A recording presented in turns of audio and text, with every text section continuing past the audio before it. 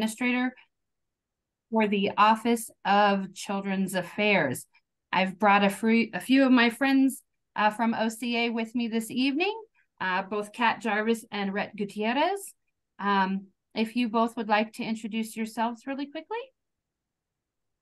Kat, how about you?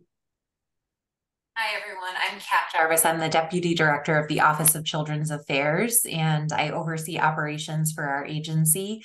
I'm happy to answer any questions that you have throughout the process, but know that Tara is absolutely the expert in this process, so she'll be leading us through and answering any questions that you all have. I will say, please, even if we have time for a Q&A at the end, put any questions you have in the chat, so that we can download that at the end of the evening and post that in BidNet with our responses. Thank you so much. Good evening, everyone. My name is Rhett Gutierrez. I'm the Policy Director with OCA. I help facilitate the group that will be making the funding decisions for this RFP through the Denver Children's Cabinet. Otherwise, I support a lot of the policy and legislative work that our office does. But super excited to get this money out the door, and we'll look forward to working with y'all.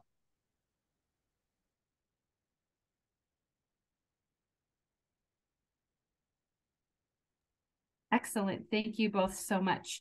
Do we have anyone else from OCA on? I don't believe so. I believe it's just the Three Musketeers this evening. What we would ask for each of you to do is to drop your name, your email, and your organization name in the chat. We love to keep record of everyone that's here. And again, please be sure to drop your questions in the chat as well. And we can get started.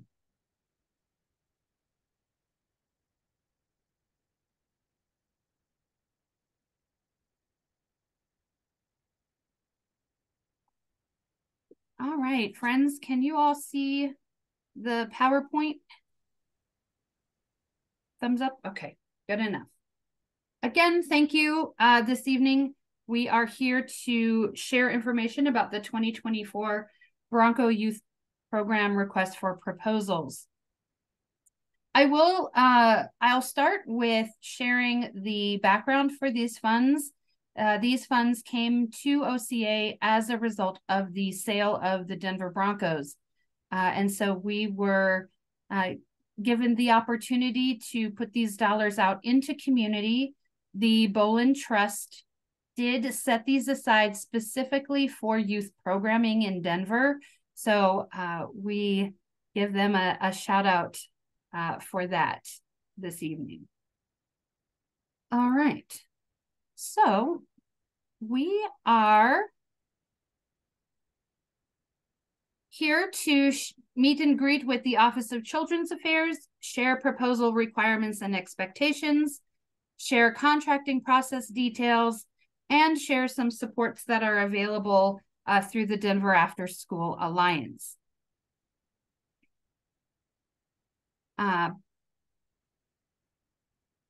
Again, here are some contacts for the Office of Children's Affairs that are directly related to procurement and contracting. We have our fearless leader, Kat, myself here, and then Dominic Diaz is part of the operations team as well.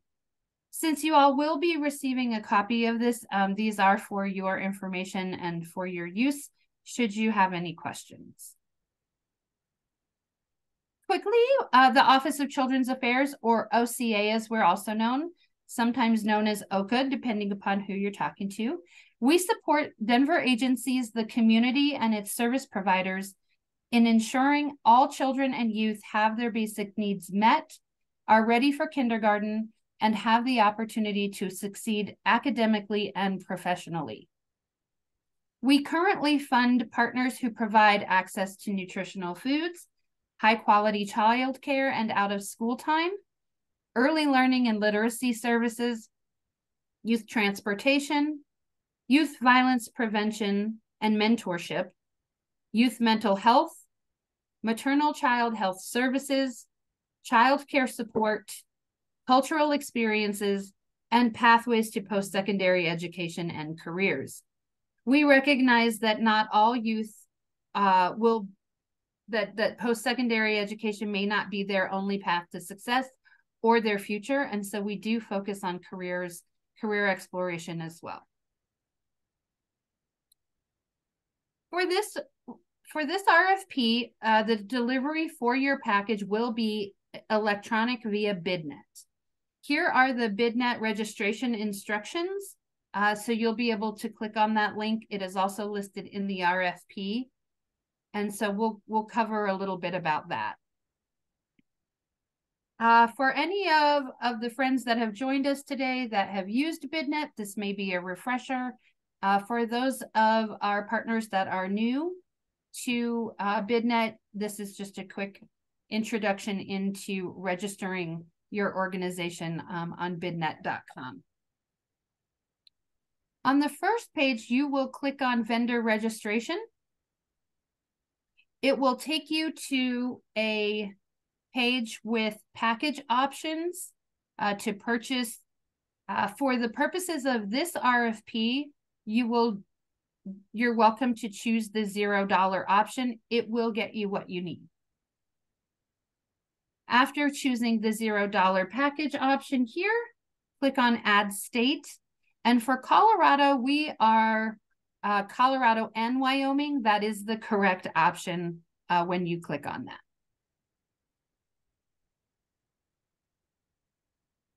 All right, and then you'll click Save and Continue here. Once you get to the next page, the default automatically toggles on for you to purchase this really great package that they have listed here. Again, for the purposes of this RFP, you do not need to have that package unless you absolutely would like to.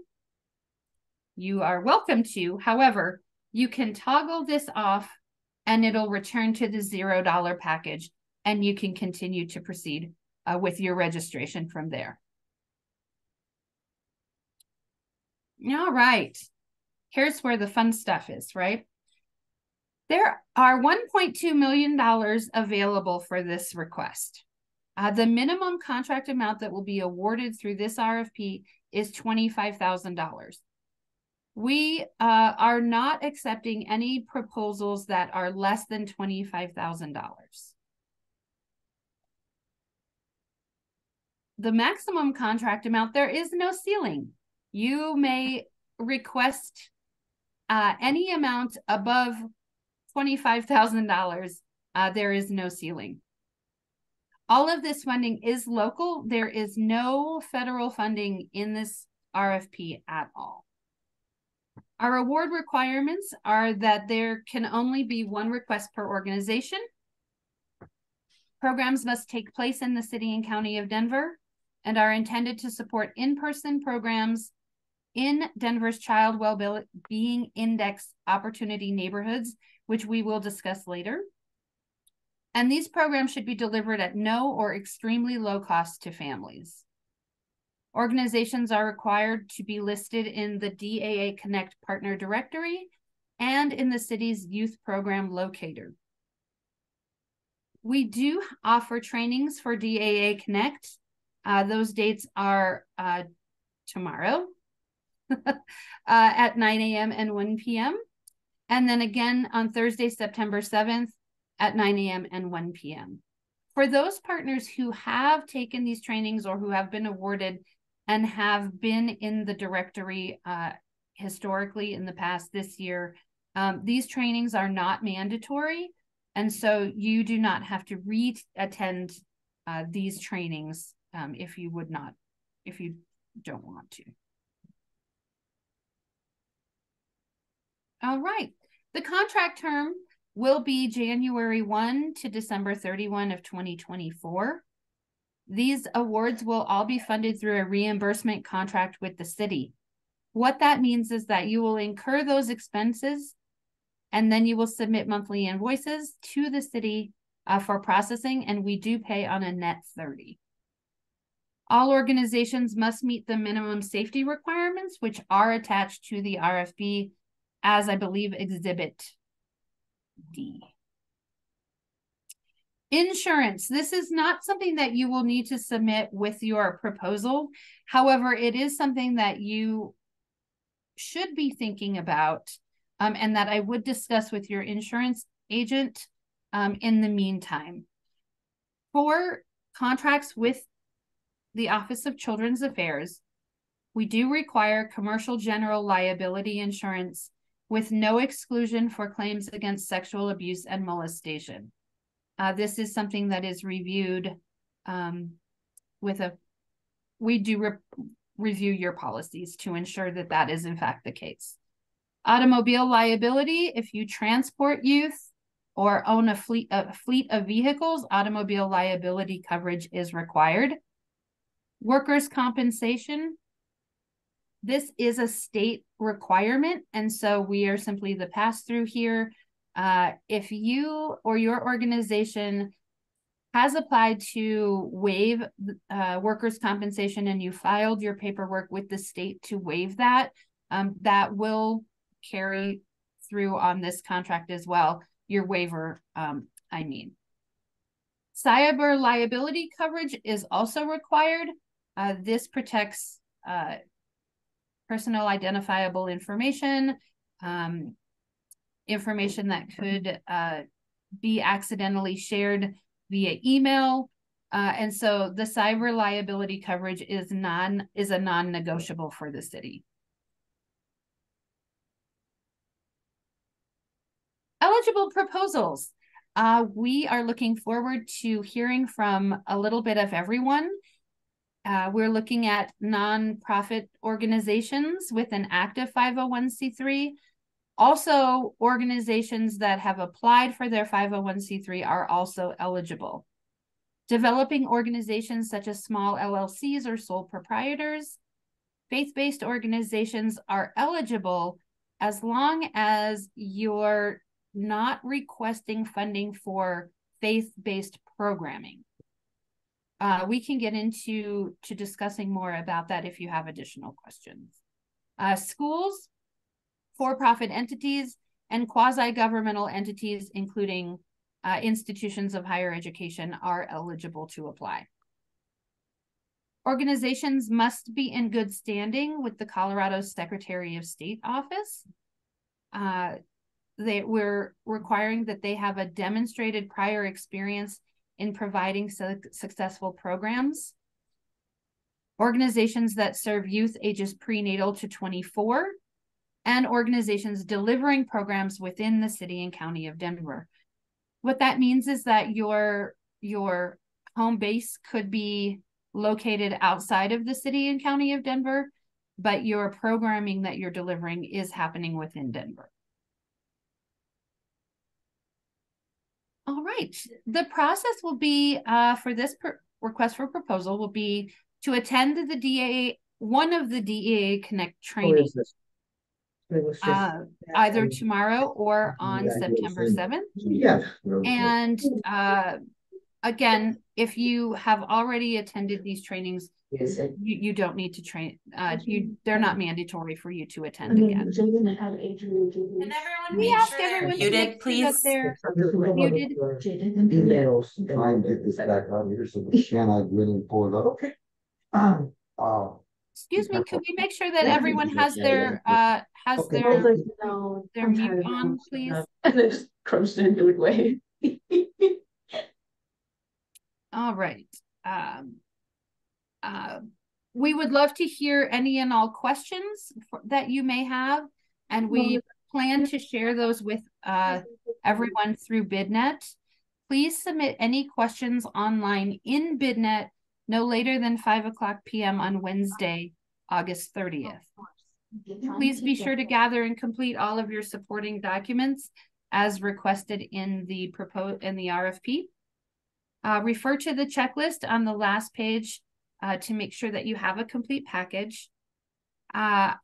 We request that you submit the proposal online prior to the deadline. We have listed the deadline as 3 p.m. so that I can be available to support you should you have any challenges with BidNet.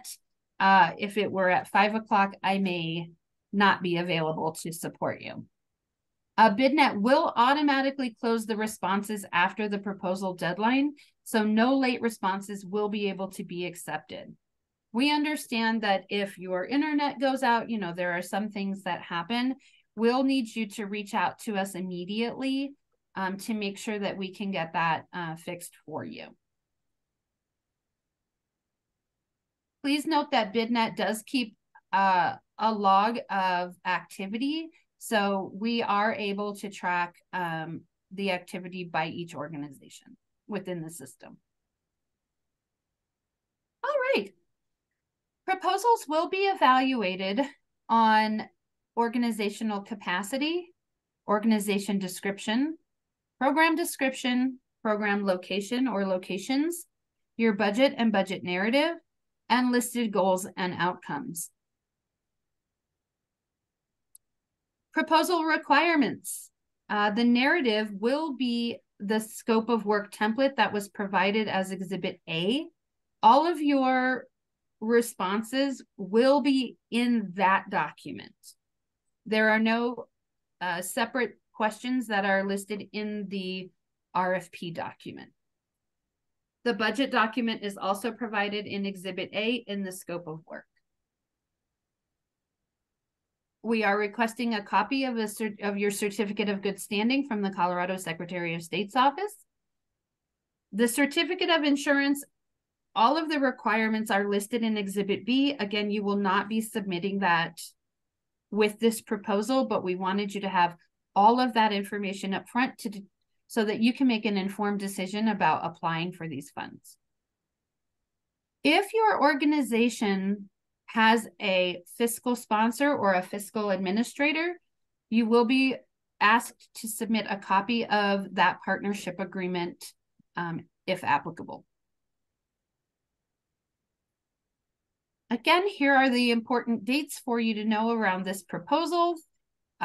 We will be posting all of the questions and answers that we've received from both the in-person information session and online, as well as any questions from this information session on Friday, September 1st.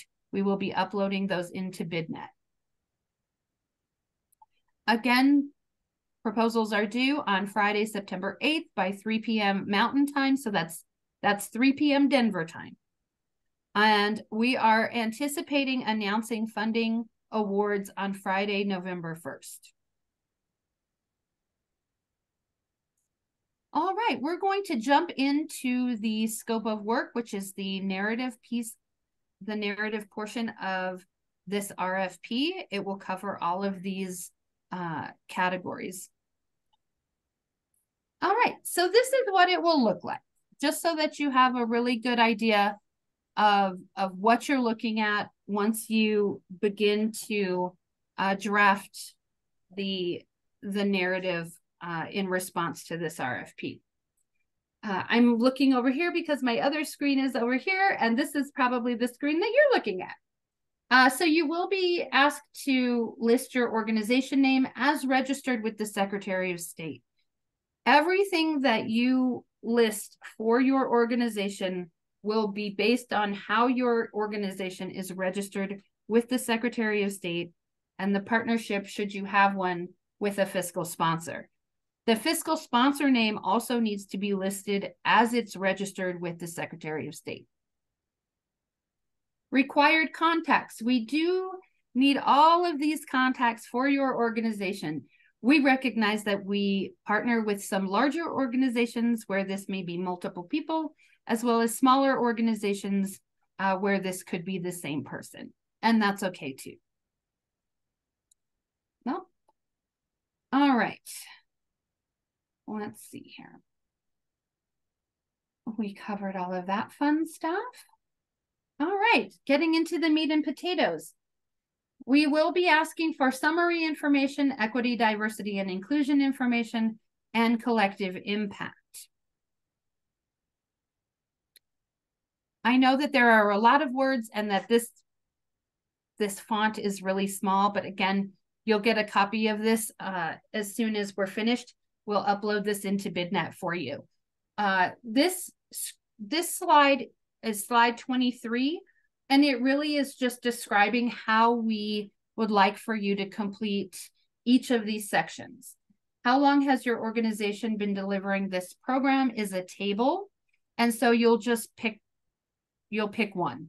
Is it 0 to 2 years, 3 to 5 years, 6 to 10 years, etc. So each of these describes how we would like for you to respond. For some, like number 4, describe your organization's strategies for the following. This is both a narrative and a table for this section. We will be covering recruitment, enrollment, and retention for how you are recruiting the youth, enrolling them in your program, and then how are you retaining them as well. So remember that slide 23 is really to give you some guidance on how to complete these sections.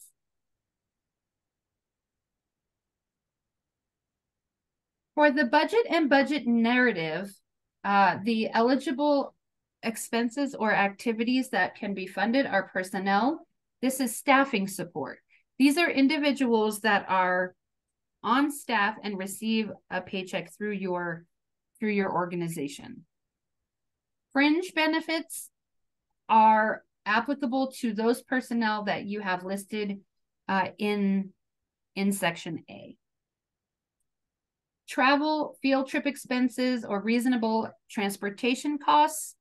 Should you be requesting funds for mileage reimbursement, those are charged at the IRS rate for this year.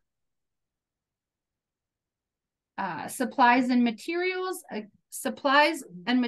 for your program. So you may have backpacks, you may have paper clips. Those would fall under supplies and materials. Subcontracts. Subcontracts are used when you bring in a subject matter expert or a partner organization. Any services that your organization does not directly provide or deliver. Please note that all of the terms and conditions of your contract also apply to any subcontractor that you list and that you partner with or contract with on this program. Other direct costs. These are other costs that are not included in any of these other 5 areas. Please note that no more than 5% of the amount requested is allowed for purchasing food and beverages. So should you be delivering a cooking program, food or spices or beverages for that program would fall under supplies and materials. This is for purchasing food or beverages for snacks or meals for program participants. Please note that your organization may include the cost for your insurance premium that is required by the city. So any of those 4 areas that we discussed for the insurance can be included in the cost, and you should include in your budget. Indirect costs, no more than 10% of your total amount requested is allowed for indirect or administrative costs. That would be rent, mortgage, rental of space, utilities, things of that nature. Please note that your funds can only be used for the purposes that are outlined in the service agreement. I see that we have a number of questions that are coming. Kat is monitoring the questions. Kat, would you like to pause and take some of the questions now, or should we take all questions at the end? You let me know what your preference is, Tara, because I know I'm going to need some of your help answering these questions. So tell me what you prefer. Sure. Let's go ahead and we'll pause here. And then we can answer a few of the questions. This is just a visual for you to see how that budget and budget narrative will look in your scope. Keep in mind, this is a Word document, so it should be easily accessible and easy to fill in. Real quick, Please use calculations for each expense, even if they're estimated. So if you have personnel, your personnel should be listed by title, and then include the salary or hourly rate and the percentage of time that you're billing to this grant. All right, let's pause here. Kat, let's see. Will OCA consider new programs for funding, or is OCA hoping to support existing ongoing programs? Both. That is an excellent question. Thank you so much. Through this RFP, OCA is looking to fund both new programs and existing programs. Please note that we will not be funding any startup organizations. We will be funding new programs, though. Thank you. How does OCA define developing organizations such as small LLCs or sole proprietors? What's considered a small LLC under city definitions?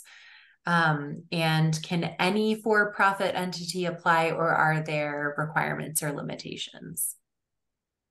One of the really nice things about this funding is that this funding was left really wide open for youth programs. So in the spirit of the intent of the funding, it is broad, and we are looking for proposals that are serving youth. And first, a developing or small LLC, typically those are LLCs with less than a $1 million annual operating budget, and developing is typically those that have been in business for up to two to 5 years. I think the other thing to mention is that the program needs to be offered at no or very low cost. Yes. So that's something for our LLCs to consider. There are a couple of questions about eligibility of current OCA grant recipients to apply for this fund. If you are receiving funding under another grant from OCA, you are eligible to apply for this funding. You would just need to differentiate between the programs. Keep in mind too, along with that, that you can use these funds to supplement your existing programs. You cannot use these funds to supplant other program funds. And I'm happy to dig into that a little bit if you have any questions about what that means. There was a question about that, Tara, so maybe we'll jump to that. Can you clarify and provide examples of eligible and non-eligible activities under the non-supplanting requirement? Can these funds support existing programs if there are budget gaps? Yes. You can support a program with a budget gap. If you have, let's say, for example, you have a program and the total budget to fully deliver said program is $100,000, and you absolutely have $90,000 committed to the program, but an extra $10,000 would fill that gap. I should use a 75-25 here since you're not applying for $10,000 on this one. You can absolutely apply for that 25 to fill in that gap. What you cannot apply for is $100,000 that would supplant the other 75 that you already have budgeted for that. Supplant just means to take the place of. Thank you, Tara. Are funded programs required to be located in or serve individuals who live in opportunity neighborhoods, or is that a preference? That is a preference, and we will get into that a little bit later in the presentation. I think the rest of these we're probably gonna get some clarification as we go. And there may be a couple that we don't get to within the presentation, but we will respond in BidNet. So let's go ahead and move on just for the sake of everyone's time. All right. Thank you so much, Kat. I appreciate that. All right. Goals and outcomes. For this RFP, the outcomes will be one of these that are listed, or if you have one that is not listed, you would list that under other here. These are protective factors as drafted by the CDC. And so we are looking for programs to choose one or more of these protective factors as the outcomes for their program.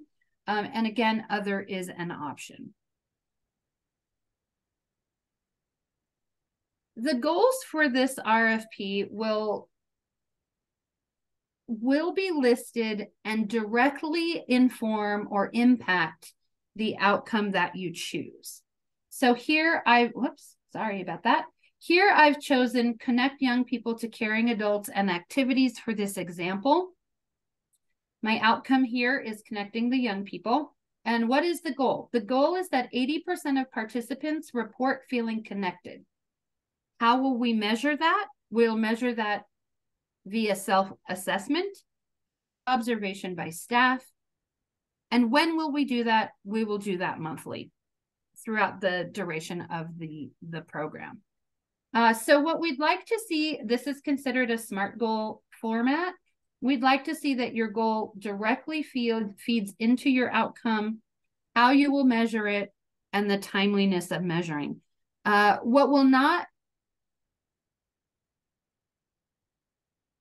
What we are looking for is that the timeline for measurement be throughout the duration of the program and not an annual assessment.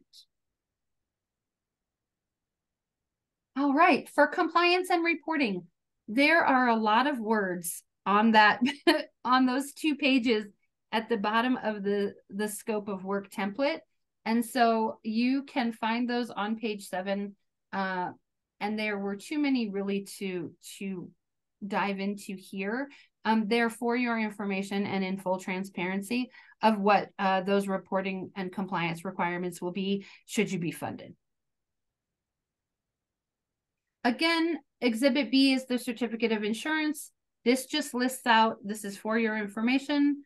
If you are funded by this RFP, this will cover your requirements. Excuse me, 1 second.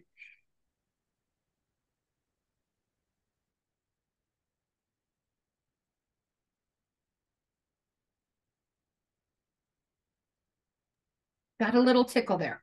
Again, you are not required to submit a certificate of insurance with this proposal. So that you have a nice example of what it looks like, this is what your insurance certificate should look like. And again, this will be a post-award requirement.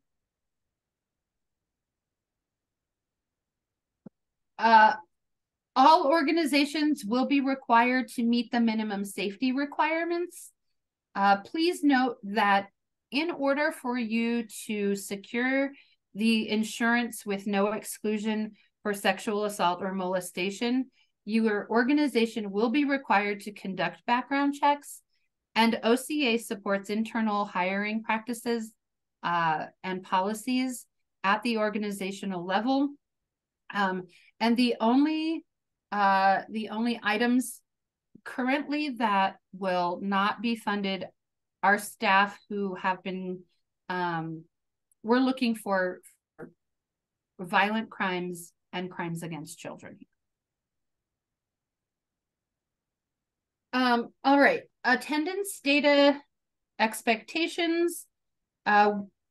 These programs, this funding will require you to track attendance for each individual youth that you serve.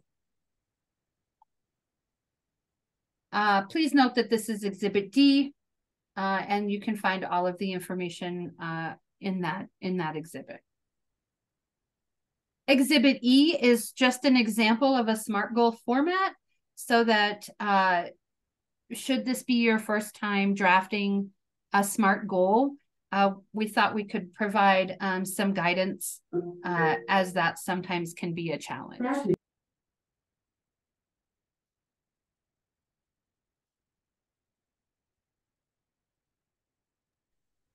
All right. Exhibit F, this is the Child Wellbeing Index, and these are the Child Wellbeing Index opportunity neighborhoods. I appreciate the question earlier. These are preferred, but they are not required.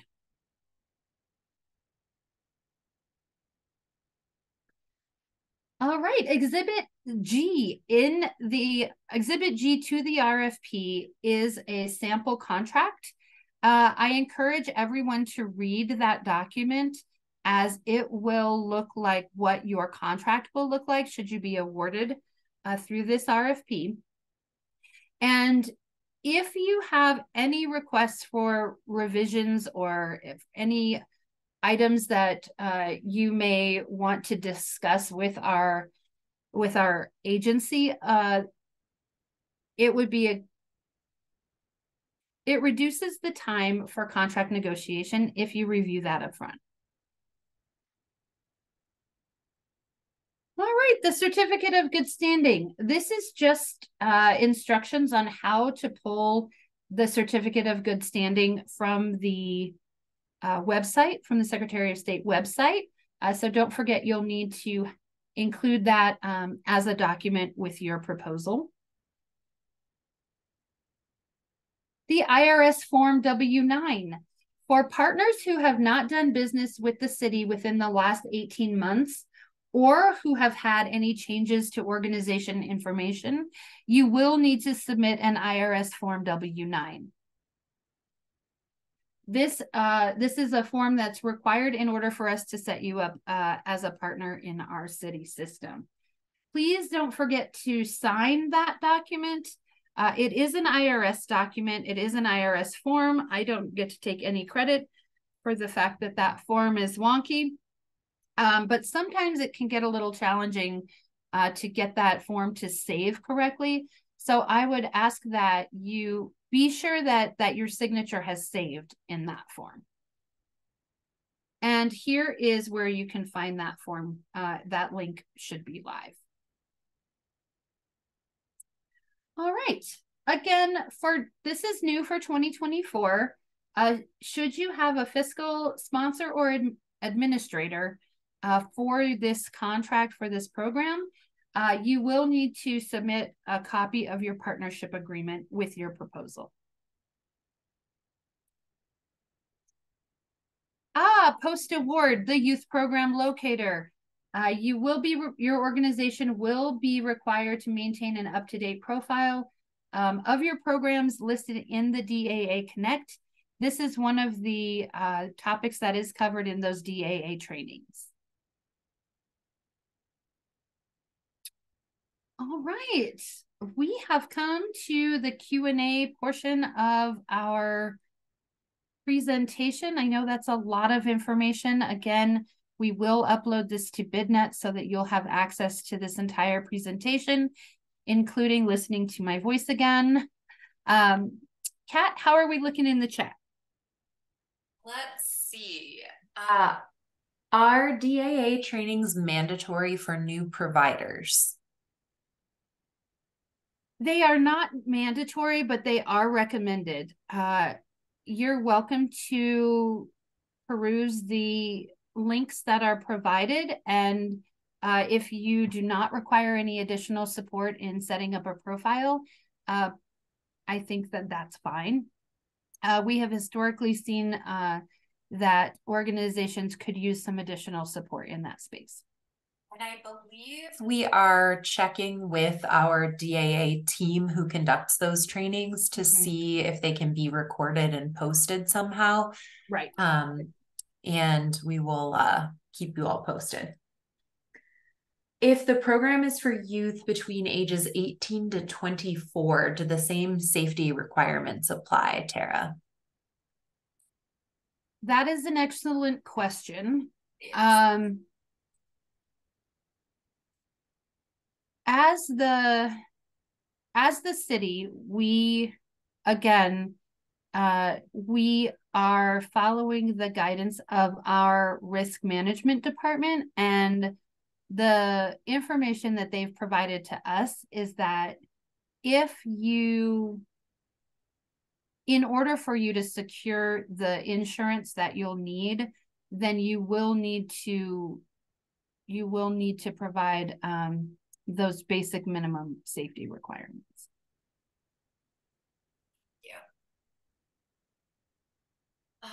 Let's see, I'm just looking through. I think we answered a couple of these already. There's a question about clarifying the word counts and the sections they pertain to. Tara, I think the word counts are listed in the document. So I'll just encourage everyone to look back through the document again. You'll see the word counts there. Can an organization be named on multiple grants? So for an example, if an organization is applying as a primary applicant, can they be listed as a partner for another application? That's a fantastic question. Thank you for that. Yes, you can. And we do encourage, again, the third question in the narrative is about collective impact. And so we are looking at community partnerships and how we are leveraging those partnerships as resources for our community.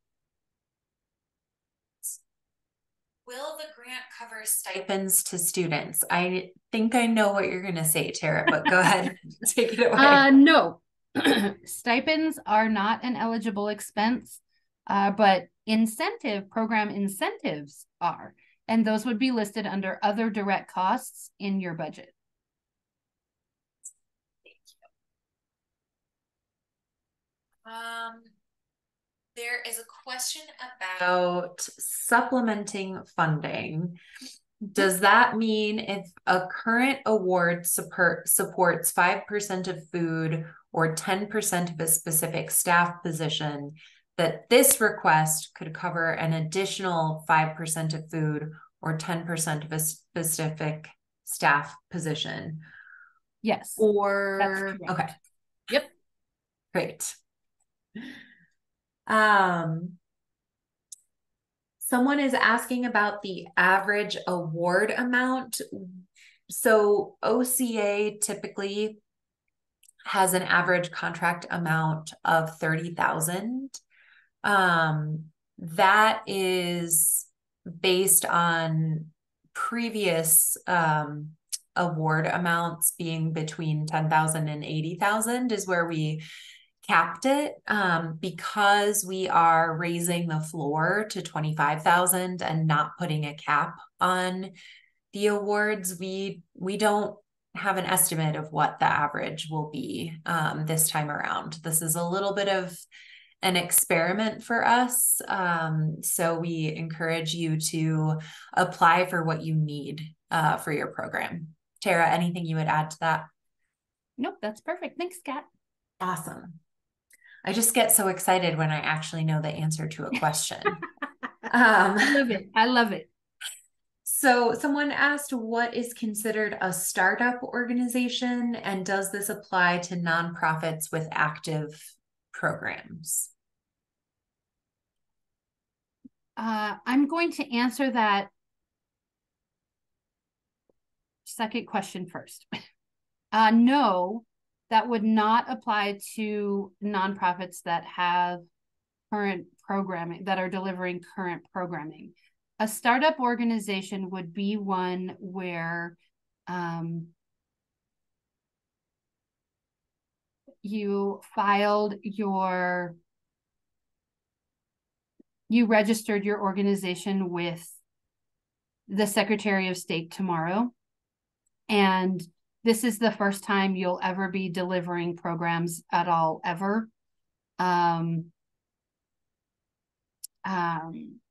Yeah, we are unfortunately, we're not in the business of providing startup funding. There are other city agencies that do that. Denver Economic Development and Opportunity is one of them, but OCA is not in the business of funding startup organizations. Thank you, Sarah. Someone asked if there are matching requirements for this funding. Excellent question. Someone has been awarded federal funds before that required a match. No, there are no match requirements for this funding. Thank you for that.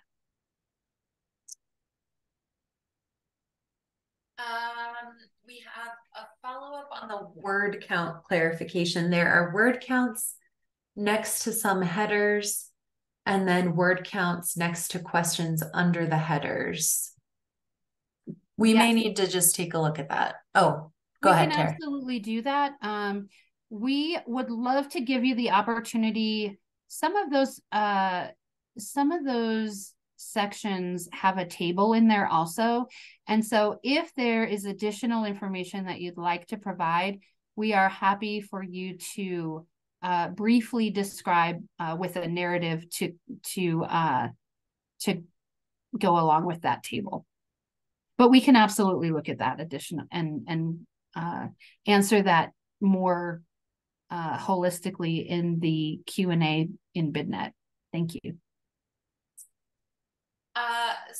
We mentioned career or post-high school assistance is helping an after-school participant by giving a small scholarship toward college allowable as part of this grant. No, OCA scholarships are not eligible. Yep.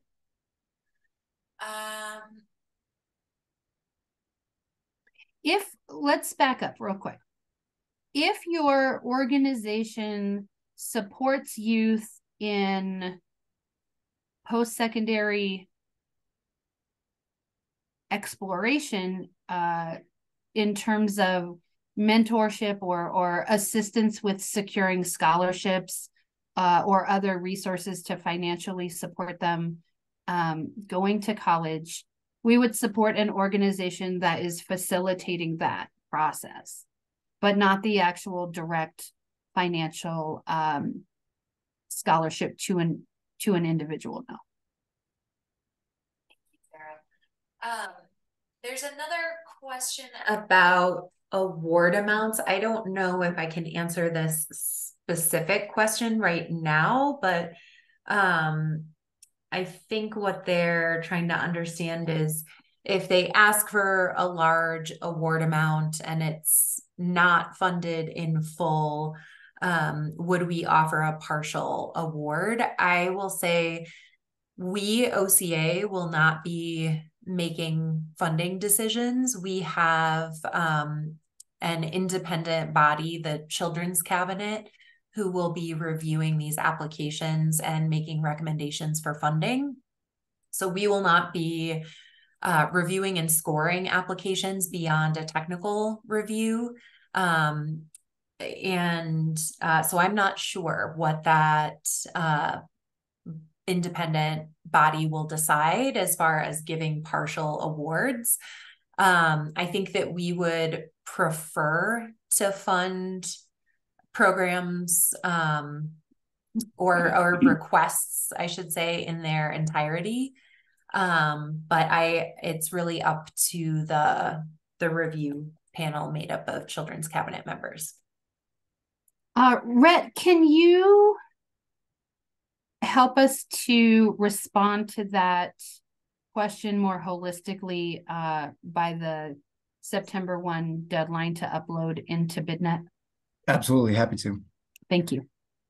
We'll get you a more concrete answer as if we can by then. Thank you. I don't know if we will have a more concrete answer from the cabinet, but we can try. Yes, I reiterate, we can try. There was also a question about the ceiling. There is no maximum award amount for this RFP. So sky's the limit. if you apply for 1.2 million, please remember that we also encourage organizations to apply for funding based on the cash flow of the organization. Also, since our contracts are reimbursement contracts, you will be required to expend the funds and then submit an invoice for reimbursement. So we encourage you to think about that as well. Yeah, the ceiling is probably whatever you can expend before being reimbursed. So great clarification, Tara. All right, we're at 6 o'clock. Tara, is there anything else you want to add for the good of the group? I would like to offer that we really are constantly looking to improve. And so we would love to know if you got what you were hoping to get out of this presentation. If you could give us a thumbs up. We also are consistently looking for feedback. So we would love to hear if there was any information that you felt you did not receive that we could have, should have, would have included. We would love to hear that as well.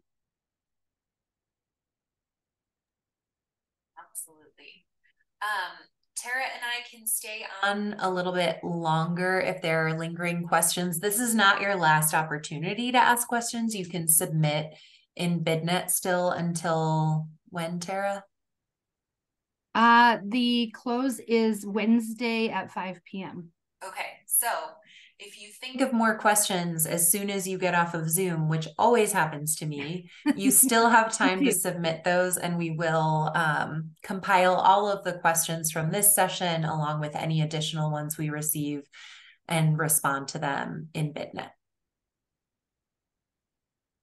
It looks like we've got some thumbs up in the chat, so some folks got what they needed. Fantastic, fantastic. Well, thank you all again so much. We hope you have a wonderful evening. Liz, thank you so much. And we look forward to reading all of your wonderful proposals.